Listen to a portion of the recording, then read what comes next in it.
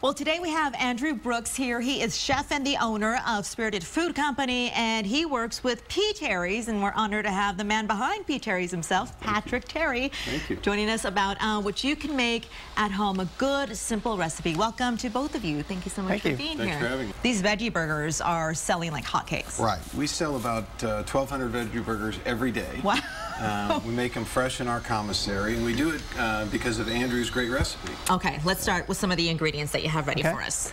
So there's different components to this burger, and the first one we're going to talk about is the grain mix. Okay. Which that's kind of the base of the burger. It starts with brown rice. Okay.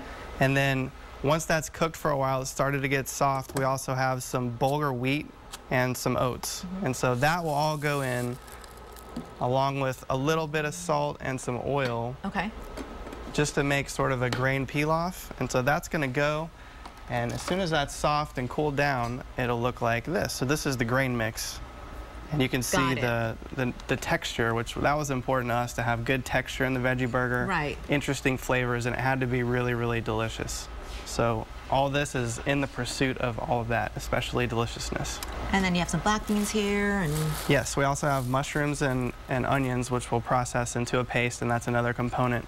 And the black beans, and there's also fresh parsley, cheddar and mozzarella cheese, and a little bit of egg, and that all goes together to make the veggie burger. All right, Patrick, you guys have opened how many locations here in the Austin area? We just opened number 7 last week at Mopac and Palmer by St. David's, and we're going to open our 8th at the end of the year on 183 North, close to the Catfish Parlor.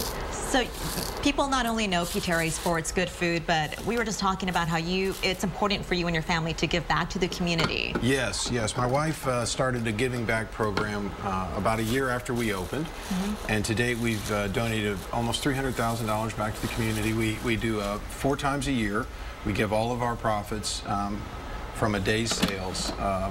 They go directly, 100% directly to various charities in Austin. That what we do in the kitchen from Andrew's recipe literally takes hours. Yeah. I mean, we go into great depth with everything, and it's much more of a commitment than most people are going to want to make for 6 to 8 veggie burgers. Oh, I get it. Yeah, I've been to a lot of your locations. So this is the finished product over here, right? Right. We've got it over here. The veggie burger comes.